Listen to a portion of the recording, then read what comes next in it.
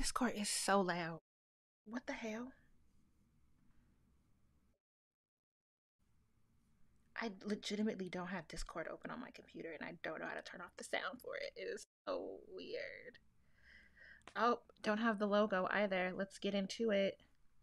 So y'all know this is a book club ting. It's gonna be big for a second. And now it's small. But as folks clamor in, we are getting into our discussion for part 2 of The Stars and the Blackness Between Them. What an absolute beautiful read. Do I have my copy up here? I do. It's right behind my laptop. Sorry, y'all. Let's get into the lip gloss, though.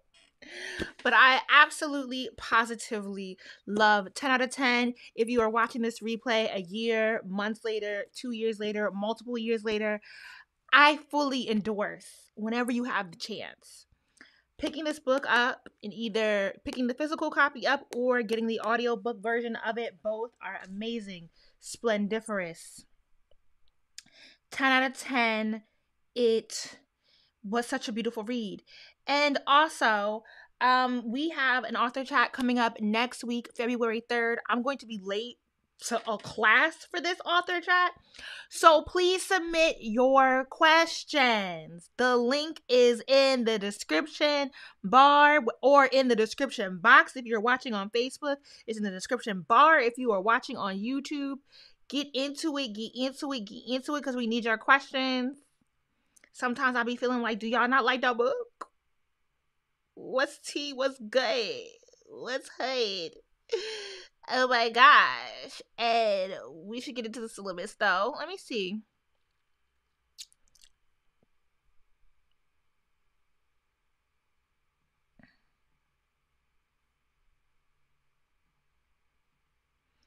Okay, yes. I want people to get into this cute syllabus that we produced for The Stars and the Blackness.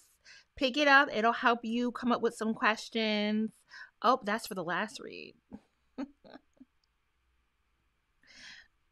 That's the Office of the Historical Corrections. Wrong screen.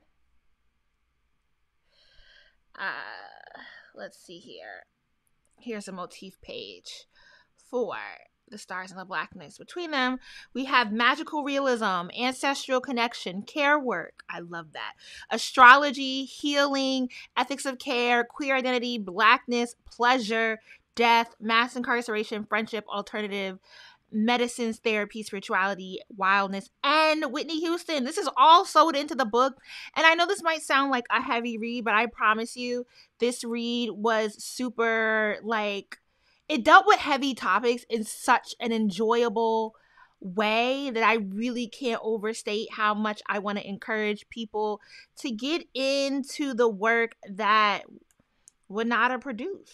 It is the book, and she is joining us next week. I've heard from some members in the book club that she is absolutely just a magical person herself. Oh, and I forgot to turn on my ring light, so I'm a little dark right now, aren't I? I is. Let me turn on the ring light real quick. Sorry, y'all. I ain't lit.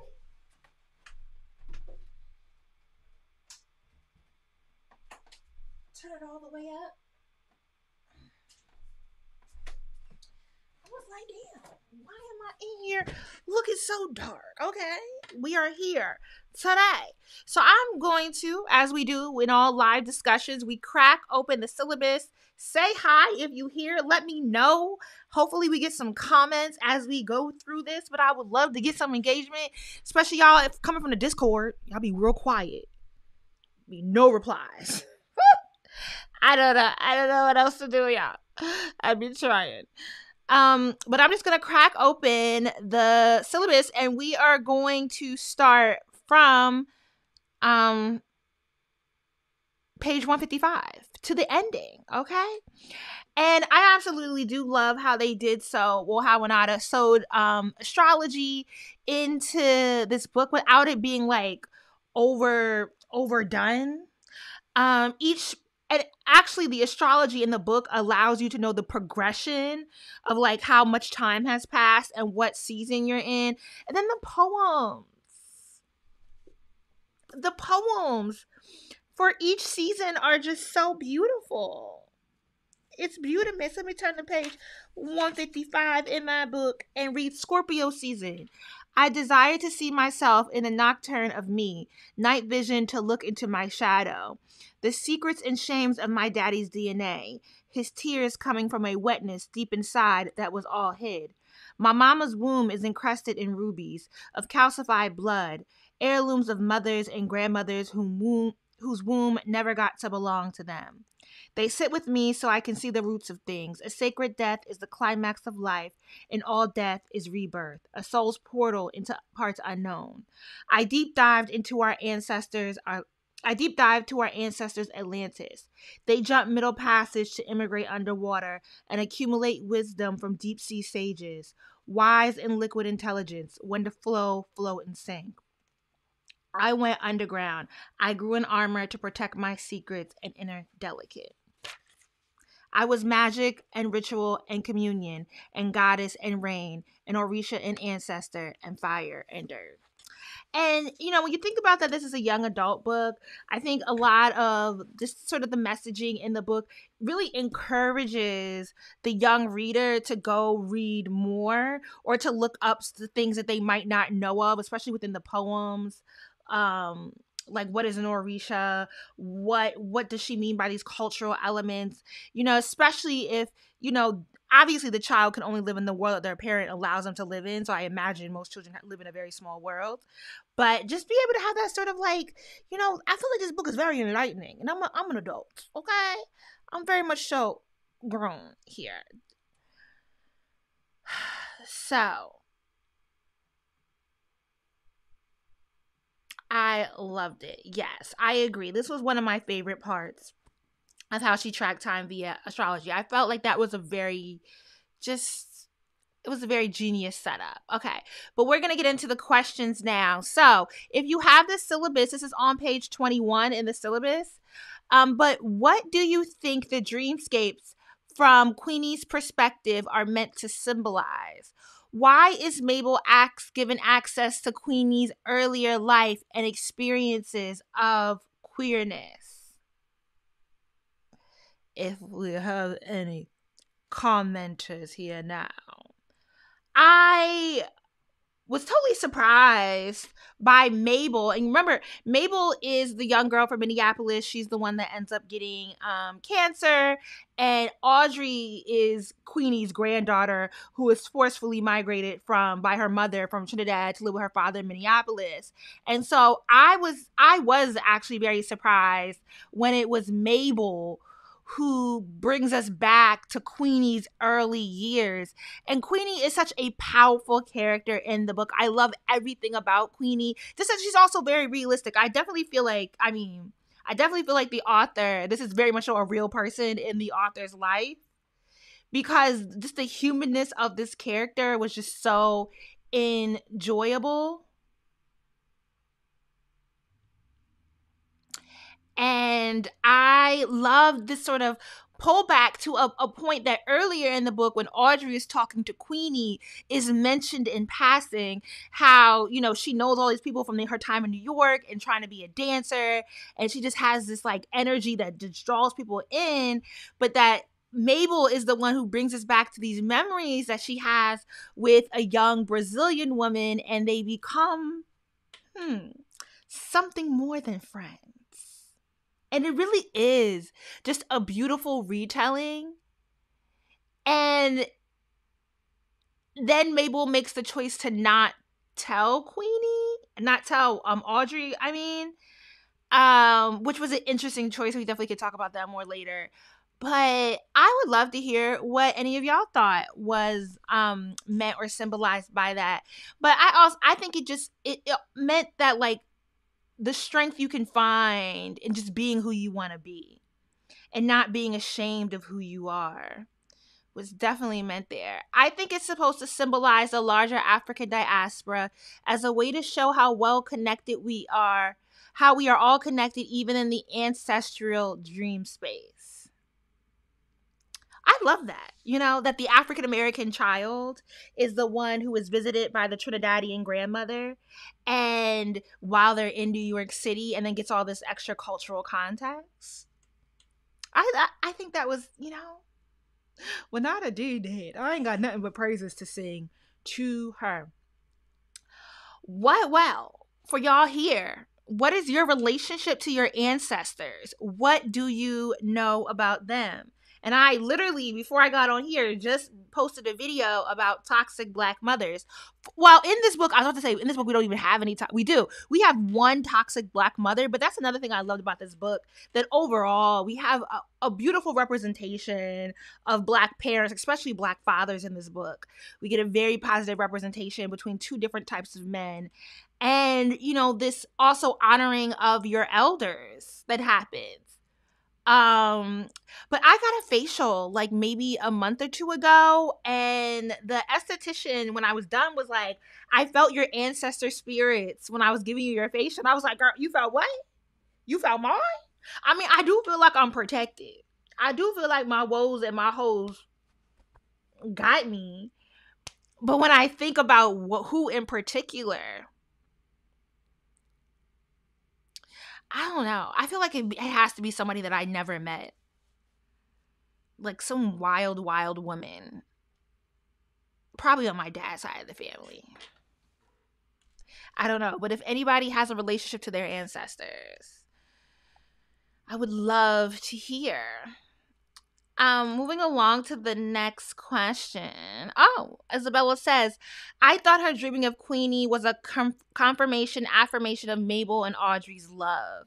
They don't immediately tell each other they like each other, but Mabel isn't left wondering about Audrey's love. I think there was so many notes that just hit in that dream sequence that Mabel experiences. And it does also, it also works as a vehicle to move the character along, to give the teenager, within all her insecurities and all her unknowingness of, still exploring, it definitely gives her the confidence, to feel good about her attraction to Audrey and the beautiful love that just blossoms from it. Man, this point in the book, I was crying on every page. I was just a hot mess, sobbing the whole second half of the book. Audrey, Jazzy, and Ursa attend a PRISM meeting for the LGBTQIA+ students at their school. The school also offers a course on Afrofuturistic feminisms and a poetry class that centers Black poets. Did you have any organizations, classes, or spaces that affirmed your identities when you were younger? And if so, what were those spaces and how did you find them, and what made you feel affirmed in that space? Okay, so Ashton's saying that they had a distant cousin of folklore a distant cousin of a folklore of one of your ancestors who used his fiddle playing skills to escape slavery. Both my sister and I played the violin during our childhood. So IDK if that's why me and my sister decided to play the violin, but I thought that was pretty interesting to learn. Yeah, I definitely think that I don't think that I became who I became on my own, or even just through the elders that I lived with and experienced firsthand. I do, believe that I was in my grandmother's belly, right? And so I think I grew up with my great-grandmother on my mother's side. And she was kind of a wild woman. Louise was. I actually know both of my not both, because you have 4 great-grandmothers. I know 2 of my 4 great-grandmothers. They just some spicy women. Something about that era of Black women from the 1920s. They were spicy.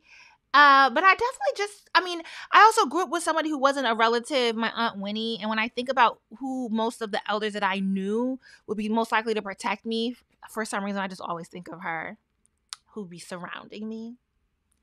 My ancestors often visit me or my mom in dreams to alert us of someone possibly passing soon. It's scary, but also comforting. I think I have to open myself up. You know what I mean? I got to make room. I got to make room for the ancestors because I believe it's real. I do. Did any of y'all have these organizations or classes that Audrey, Jazzy, and Ursa get to experience. I actually loved also that like these students in their educational process were reaffirmed by their teachers. I don't know that in high school, I was a theater kid, and I mean, I think I found solace in the community that I plucked from like theater and my AP classes and my peers there, but I don't think I had any space that really reaffirmed who I was. But I was a Black girl in the 90s. Okay. I graduated high school in 2003. And so that was just a wildly different experience. Yeah.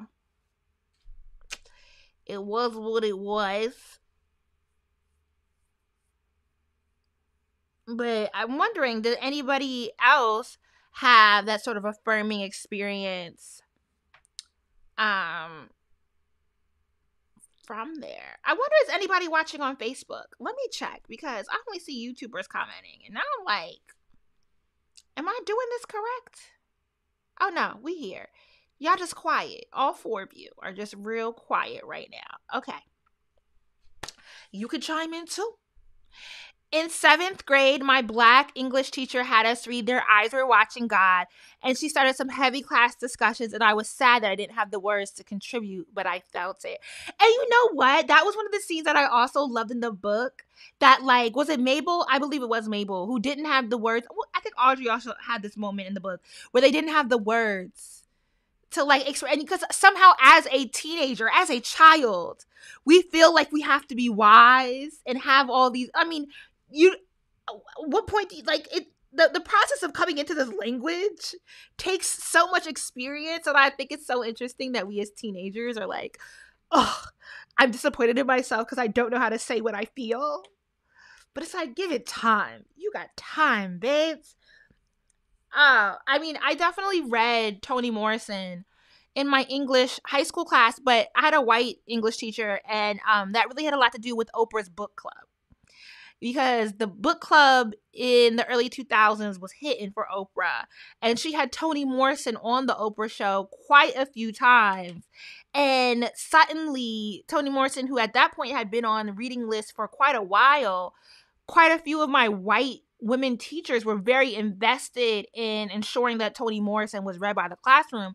So, no, it didn't inspire deep conversation with my teacher. But I read Gloria Naylor. I read Bailey's Cafe and The Women of Brewster Place. And then I read Song of Solomon. And then I remember Paradise being on the book club list because my mom and my grandma would read all Oprah's books as well. And I remember my grandma reading Paradise. I said this before, and she did not know. She finished the book and she's like, I just don't know. I'm unsure of myself here. But I feel like I read Paradise. I don't really remember it. In high school, I found a poetry community outside of school. I finally felt I found my people. Thank you, Danny, for chiming in here. Yeah, I think for most of us, especially those of us who are millennials, it's unlikely that we had like, I mean, I don't know, in the early 2000s, did high schools have like Black student unions or Black, like the Black group? Most of us were like, if we could get into an arts program or an after school program, we were kind of finding some representation within that. I went to a predominantly white school, and so I didn't really have my Black teachers who affirmed me. However, we did have a Black student union. That's interesting. In high school? What year did you graduate? Okay, I'm going to move on to the next question, but please, if you have any answers to the previous questions, you want to talk about your ancestors or your experience with organizations and finding your community in school, go ahead. I'm just going to go ahead and read the next question because I feel like with the stream, I'm like about 15 seconds ahead of everybody. Okay, 2010 is when you graduated. All right, well, 7 years after, I guess, we're getting closer to the, BLM movement. It's post-Obama, right? I feel like had Obama been president already or while I was in high school, my high school experience would be radically different. But on page 24, the question is, in a public talk, Petrus-Nash, I got to look up how to pronounce their full last name since I'm doing the author chat with them next week, talks about how she came to include Mabel and Afua in the story. She says, the idea that came to my mind was that a kid who has this mysterious death, possible illness, intersects with a person on death row, and they are both black, and something about the imminent death sentence brings them together. She even seems to juxtapose this moment when, am I pronouncing this correctly? Somebody got a name, help me out here. Afua's inmate receives a lethal injection with the effects of chemotherapy in Mabel's body. Discuss your thoughts about Petrus's choice to juxtapose death row and terminal illness in the story, and why is it important for her to explore Black death in this way?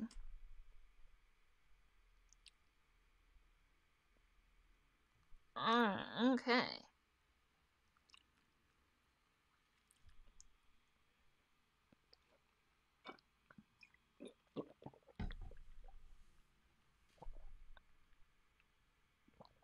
Oh yeah, I think that for most of us in the early 2000s, including you in 2010, that lumping all the Black, Indigenous, people of color into extracurricular groups into one is kind of standard. I thought it was interesting that she juxtaposed Mabel's, fatal illness with Afua's death sentence, because I think Afua definitely provides the levity about how to confront grief. And I really think this book is a great exploration into grief, because I firmly believe this pandemic has absolutely highlighted for me how we as Americans don't have any cultural practices around grief. Grief is something you take a day, maybe if you're lucky, you take a week off, and then you pile through and you come right back to it. And this book also kind of hits on that note of like, pending. I just watched Swan Song, Marshala Ali's movie, man, and that also deals with grief and death. But I think the sort of levity that Afua provides in, how long it's been since he's seen outside, and that, he had to reshift his thinking because he was caged, and be able to live life while he had that possibility, and also be okay with the fact that his ending was not his choice because he couldn't allow that to eat him up. And Mabel, through him and through her letters to him, becoming okay with the way her childhood was unfairly going to come to an end. And then being able to invest in the loving relationships that her friends and family were surrounding her with. I mean, I also love how gracefully the book ended, because it's like, well, did we take it as death? I don't know. It was magical. Junauda definitely reframes an experience that many of us are taught to fear as a possibly magical experience. I think we're used to death being a solo act and very lonely when you know that it's approaching. It was sort of calming that Mabel and Afua had each other. Yeah, I mean, it provided like this level of peace. Because I was crying the whole book, like, oh, there's so much love. And, nobody wants to read about like a young child losing their life early. But there was, I think back to cultures that have a communal practice around death, and how, we are a very individualistic society. Capitalism gonna capitalize. American society is very much so centered around the individual, but that idea that like the process that they were going through is supported by the community that's around them, and it kind of transforms the experience. It gives it, and they give each other this essence of magic, of mysticism, a mystical presence that I really enjoyed. More y'all need to join in on these live discussions, because this book was good. I don't know why y'all not here. It was good as hell. How does care work shape Audrey and Mabel's relationship? How does Audrey caring for Mabel broaden our understanding of who can practice care work?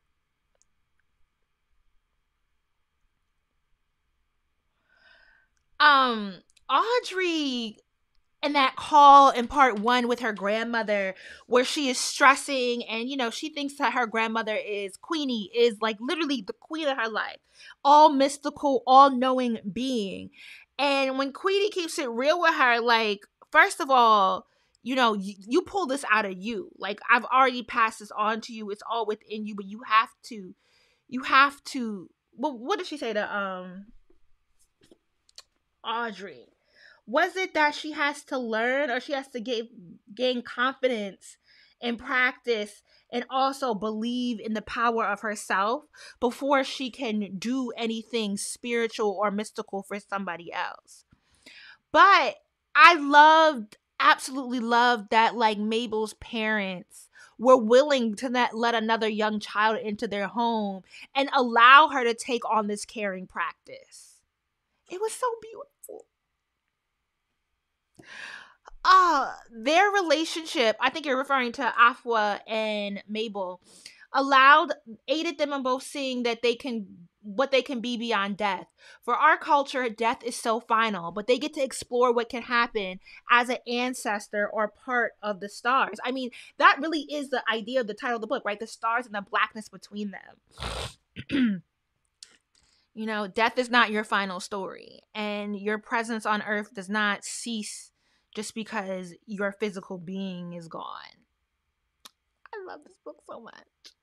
Spirituality plays a huge role in both Audrey and Mabel's healing and coping processes. What kind of spiritual or healing practices do you have, or have you considered using? Have you ever used these practices in addition to or as alternatives to conventional medicine? Let me know. I feel like so many of us have gotten back into healing ourselves and giving grace to our body. I definitely I'm not a crystal and fenugreek girl. You know what I mean? I got crystals in the house. I got a little sage in the house too. I do, but I believe. I take my vitamins. I also go to the doctor when need be. I like to strike a nice balance with all these things. But I love Trini food. It is one of my favorite cuisines. And when they were talking about the veganism, and I feel like they even mentioned like Ital and that sort of raw eating, I'm not too keen on like soul food or American style vegan food even. Now I'll go to a soul food vegan restaurant, but I just feel like it's still heavy. It's still heavy. But I love a Trini or even Jamaican. I know those are two different cultures, but a Trini or Jamaican sort of vegan food, because I don't like this idea of veganism being so reliant on replicating the meat products. Like, just make some new. Just make some. Me too. I love a Pelori. I love a doubles. Yes.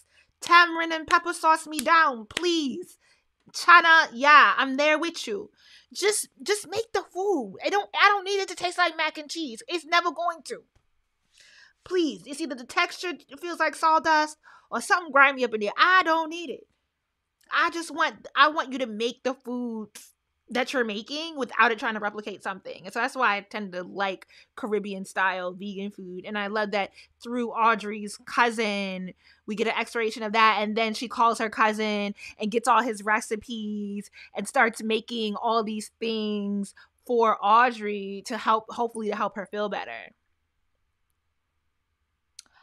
Oh, that's so wonderful. What culture is your family from, that your parents had an ancestor altar and every Sunday we try to care for the altar, so that you would buy flowers, refresh the water, and clean the altar? I mean, when I lived in Brooklyn, I remember at one point quite a few of my peoples was into Santeria.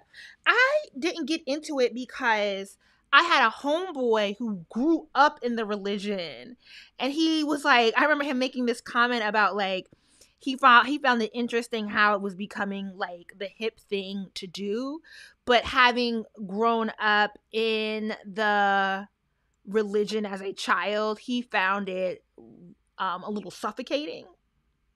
And I was like, yeah, if I'm not going to do a full deep dive, I think I'm not gonna just take on things, like the Orishas and the Oshun things are becoming real popular again.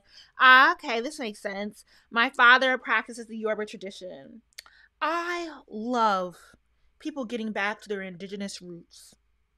That was something I was thinking about in the recent video I just posted about toxic mothers, because I'm an American history student, and so now I talk about everything gotta have a history context to it now for me.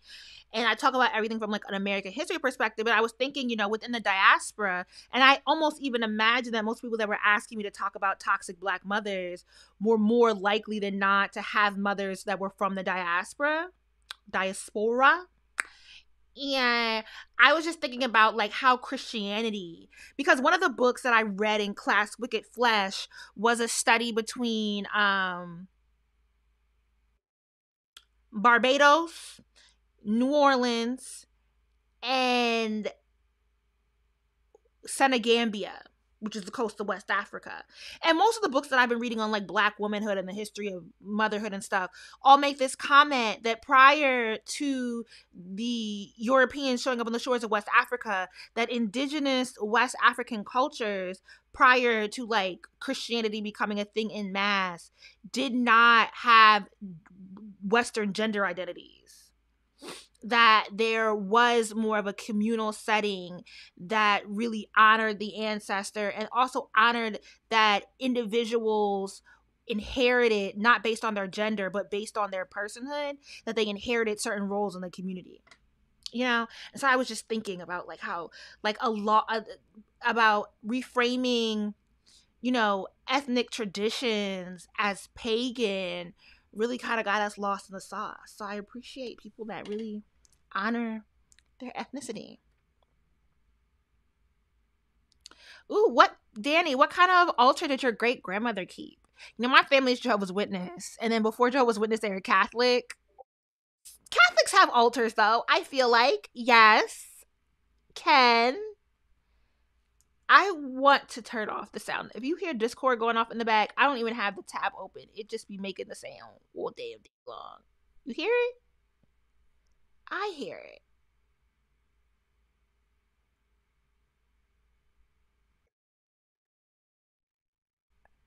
I'm about to just put my computer on Do Not Disturb because this is very annoying. You know what it is, maybe?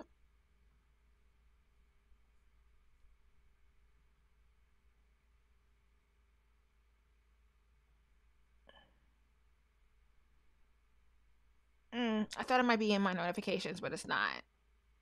Okay, whatever. We'll let it go. It's just in the background.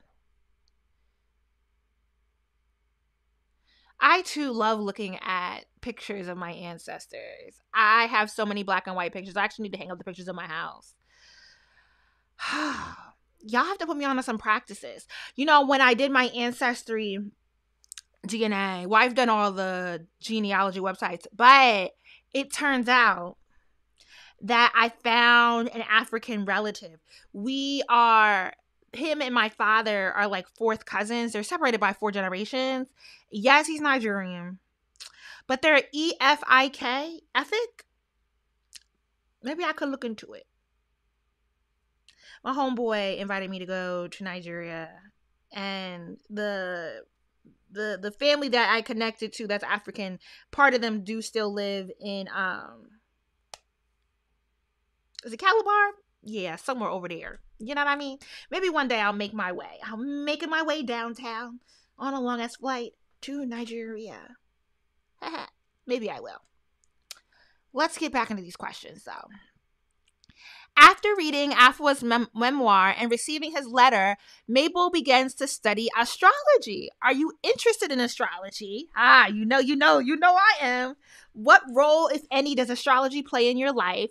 And do you know your astrological sign and the meaning of your various signs? In what way, if any, has it helped you find meaning or connect with others? So if you are a longtime subscriber to my YouTube channel, I have a video with my astrologer, Sam, and we talk about my birth chart. And Sam has really just put me on to so much when it comes to astrology. He's also like really kind of honed in on not abusing your sun sign, because he's like, that's just a form of commercialism of people being told that like they can really learn about themselves simply based on their sun sign. You have a whole composite in your chart, and it doesn't necessarily predict things in your life, but it does kind of, it's a way to like understand yourself better, a way to help you make better decisions, and also be kinder to yourself. I don't use astrology to predict anything, but I do be leaning on the fact that I have a Taurus moon. That's why I'm always late. And I have a Gemini rising, which is why I talk so much. And I'm an Aries sun. I love it. I highly encourage anyone who knows their main houses, which means you have the time of your birth, but you don't know what it means, to get a reading. Get a reading. My astrologer is Sam Reynolds, Unlock Astrology. Then also I did an astrology reading with Janelle. J So Above on Twitter. And I think she's awesome. But I would highly recommend, even if you're reading an app and you're just reading the individual elements of your birth chart, to get a reading, because it's so in-depth. There's trines and conjunctions, and you're this degree, that, and I was born on the first day of Mercury in retrograde at 1 degree Gemini. So like I'm very much so ruled by Mercury. Like I'm a mess, actually. But no, I'm not. My astrologer says I have a birth chart very similar to Maya Angelou, which I think is hilarious. Hilarious. Mabel writes to Afua after reading his memoir. Afua is on death row for killing a cop and his best friend, James, a crime he didn't commit. Is there a person whose story has served as a tool for your healing? Have you reached out or considered reaching out to them to explain their role in your healing journey, and what did or would you say? Well, I that's why I like doing these author chats. I think we've had some really, really good author chats, that books that really put me on, Pleasure Activism, Adrienne Marie Brown, we sat down with them. Kiese Layman for Heavy. Wish Toni Morrison was still alive and we had a chance. So many books. I'm trying to think if there's an individual that I've ever reached out to be like, you changed my life.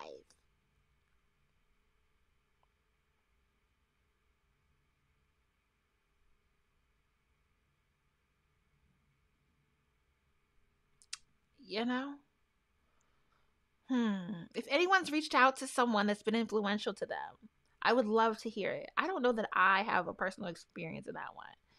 What is your reaction to the ending for Mabel and Afua? Go back and reread the prologue. How does this prologue foreshadow what inevitably happens to Mabel and Afua at the end? Were you expecting different outcomes? Let's go back and reread the prologue together. We outsmarted Oblivion 7 times in a row and made it look like jazz with no chains, like shaking our butt with no shame. We moonwalked past the ghost of this living world. We decided to free ourselves out of the estranged, strangling of this reality. We swan dived and centered in our magic. We found an eternal life that couldn't understand prisons or any other enslavement. We was not at the frequency that could catch or contort our souls. It wasn't easy, but destiny is destiny. Our bodies, levitated by the stardust of the ancestors in our bones. Our ecstasy got divined in limitless existence. This is how we figured it out. Heard on the echo of a breeze in a playground somewhere in the future, where kids are feeling free and they are double dutching, singing, gardening, and twerking in the radiance of their ancestors' laughter. I just love that Junauda was bold enough to write this book. You know what I mean?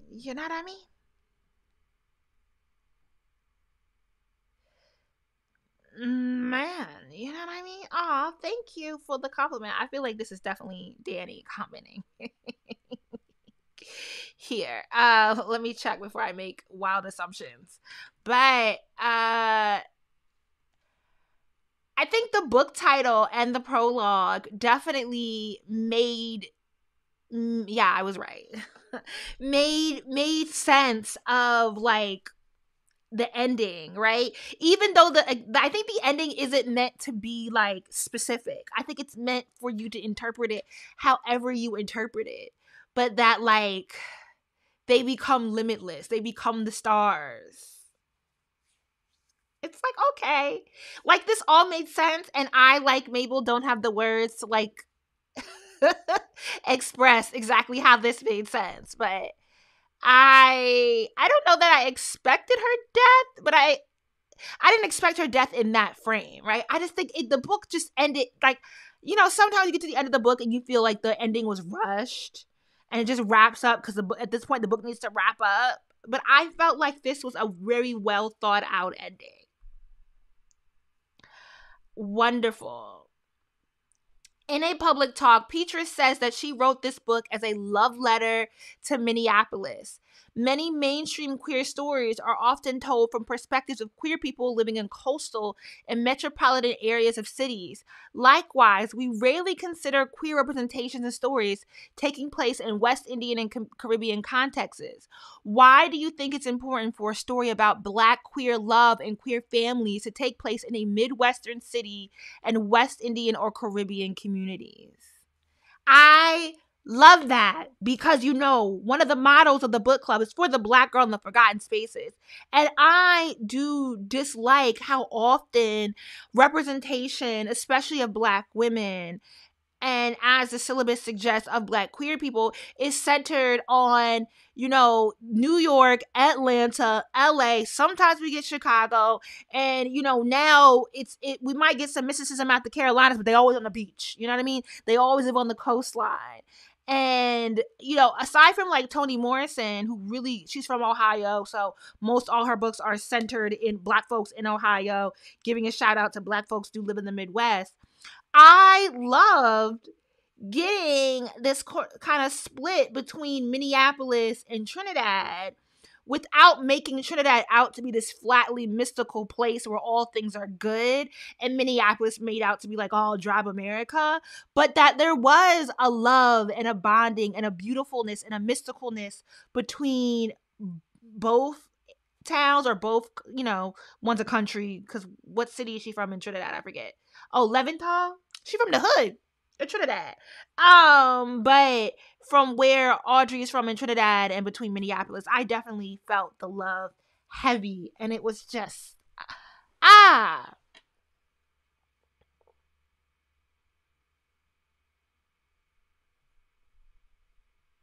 Okay, bringing it back to Neri. I think, is this like one of the only questions about Neri in the syllabus? We learned that Neri has found a queer community back home in Trinidad, and actually got to come back to Trinidad because she was shipped off to Tobago. Why was it important that we learned about what happens to Neri once Audrey leaves? And I think it's important because it's also understood it's not like Audrey abandoned her love for Neri, right? That like, or that Neri abandoned her love for Audrey, because there was that kind of line walk at the beginning of the book about Audrey when they were found, Audrey kind of leaning into the Christian rhetoric and feeling like, you know, she deserved the punishment. But that she was finding a home amongst a chosen family in Trinidad, and that we knew that she was safe, and that it wasn't, and that the connection and that message came through Queenie, Audrey's grandmother, meant that that connection was not lost, and that that love could exist with Audrey as well as her love for Mabel. I just thought it made the book so whole. I appreciated it. Audrey's dad, I think this is the last question in the book, in the syllabus. Audrey's dad tells her that she is named after the Black lesbian feminist poet Audre Lorde. He reveals that he wanted to name her Audrey after reading a quote from Lorde that says, "If I didn't define myself for myself, I would be crushed into other people's fantasies of me and eaten alive." He goes on to say that he always wanted Audrey to be free to be herself in ways that he was not allowed to be as a young person. What is the meaning behind your name, and how has it helped you define you? I am named after an Isley Brothers version of Some white boys. What's the white boy's name? Hold on. Seals and Croft. That's what I'm named after. That's it. What does it mean to me? I actually love my name. I love my whole name. My parents ate. You know, I'm not going to tell you my whole name. But my parents slapped. They did that. I appreciate it. My sister's the one that got stuck with the black girl middle name of Nicole. Not me, though. I got some ingenuity there, okay? And it's always made me feel like special. It makes me feel like I am the person that I am. You know what I mean? Like, I love my name. It would be upsetting to the readers to not know the outcome or safety of a child. Yeah, I feel like every character in this book was given lots of care, including Audrey's mother, because we even got a little bit of her backstory. It was just so well done. All right, so in the syllabus, let's see if I can share my screen. Let me close out some of my work tabs here. I have a lot going on because a bitch be working. You hear me?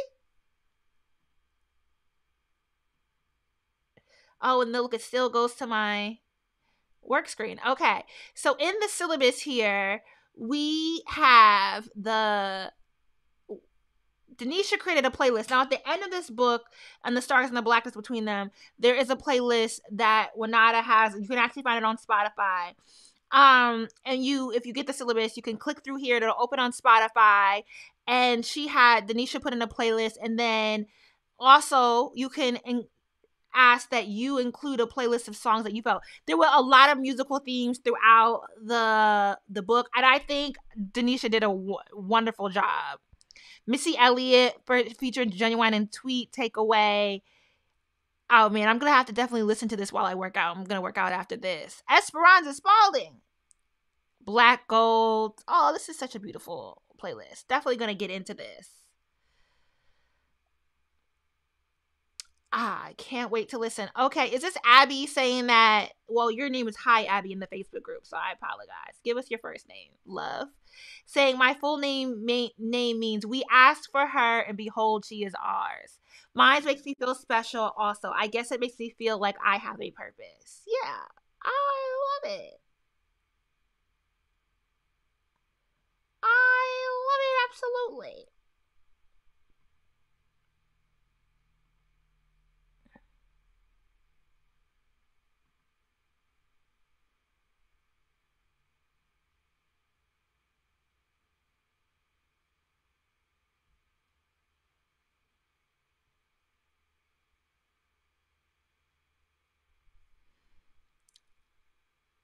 Ashton, you're named after the computer software my mom used at her job. She wanted me to have a unisex, white sounding name so I would have a better chance for college applications. I would like to offer a formal apology to all all all the black people who had parents of the 80s and 90s who fed into this belief that white sounding names were going to save their children. They didn't know that technology was coming to find you, hoes. I thought Benny, is a Benny a Ghanaian name? I think that's a really pretty name though. My middle name is Queen in Spanish, but pronounced Renee. It makes me feel royal. Now I gotta look up how to say Queen in Spanish. Oh, Reina, but you're Renee, Renee. Okay. My name means worthy of love, according to the aunt who chose it, and delightfully comes in clutch when I'm fighting my imposter syndrome.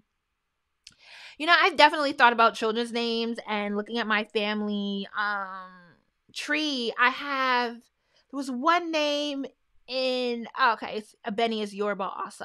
Thank you. I was thinking of, what was the name on my dad's side of the family? Onia? Tree. Let's search. Okay.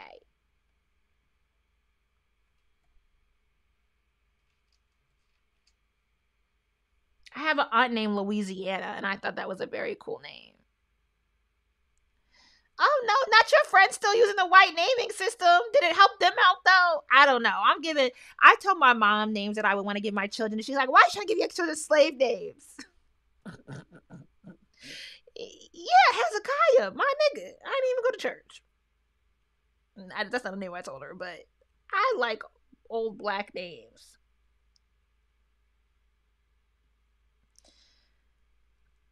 A lot of Charlottes in my family, but that's just because, 5 generations ago, there was a woman named Charlotte. We have an India. Well, where is this lady at? Oh, Oneida. Oneid. Oneida. Yeah, I believe it's Oneida. That's how you say it. Oneida, but then somehow, she was born in 1880. Somehow her name gets changed to Annette. But I like that. It was several generations of Oneidas in my family. And I'm like, I'm going to repurpose that because I like that.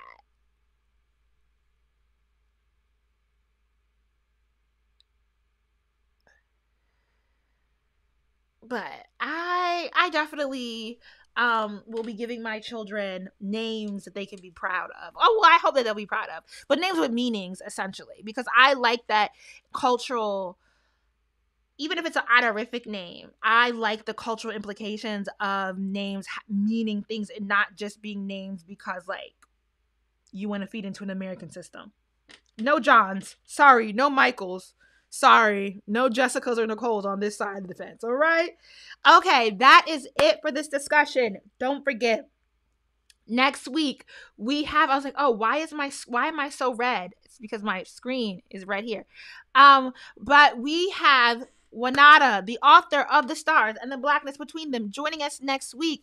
Please submit your questions. Matter of fact, let me look at the form before I log off here so I can see, have we gotten any questions?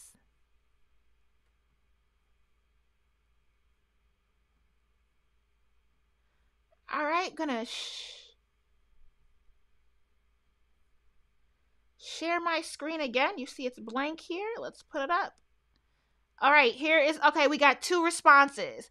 You do not have to put your name in. Don't worry, we don't really mention names during the interview, but you can submit up to 3 questions. You can submit as many times as you want. Please send your questions. And this is a great read, and we're really excited to have Junauda sit down with us.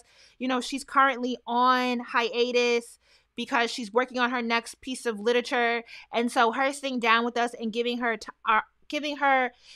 us her time is really, really valuable. And so we really want to be able to show up and show out. So please submit your questions. Alrighty? All right. Thank y'all for joining in, and everyone have a good evening. See y'all next Thursday at 6 p.m. for the author chat. Bye.